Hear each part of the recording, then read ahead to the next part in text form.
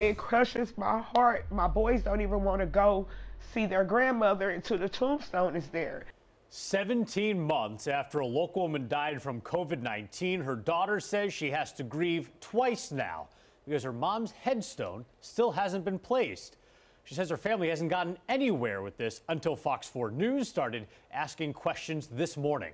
I'm Kevin Barry. I'm Lauren Halifax. Russell Colburn's here now, working for you with a story you'll see only on Fox 4. Russell, this is a growing problem. Yeah, we've reported on this extensively. Families waiting months, even years, just to have a chance to properly visit their loved ones. A lot of this stems from supply chain problems and staffing shortages in the quarries. This daughter says she won't stop asking questions until her mom's headstone is where it belongs. She drove the school bus for over 25 years. She was the best mother, the greatest grandmother. But yeah, I really miss my mom. Jessica Taylor says her mom, Patricia, passed away from COVID-19 in December 2021. They took her and I never seen my mom again. She died a day before my birthday. She died on me a day before my birthday.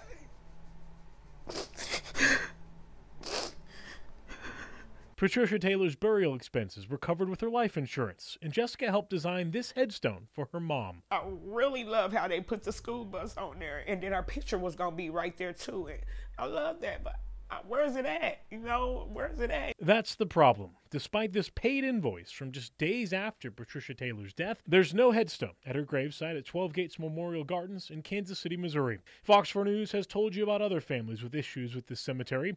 When we asked if they could clear this up Tuesday, a representative said, quote, "We're not interested, and we don't have a comment." I need my mama's tombstone to be out there like tomorrow. Whatever, we done went without Mother's Day.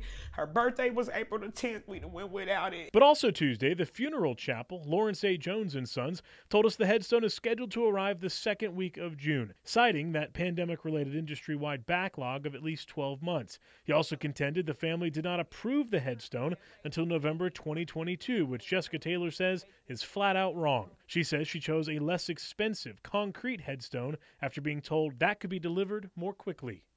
My mama's not going to rest. I'm not going to rest until she has a tombstone there.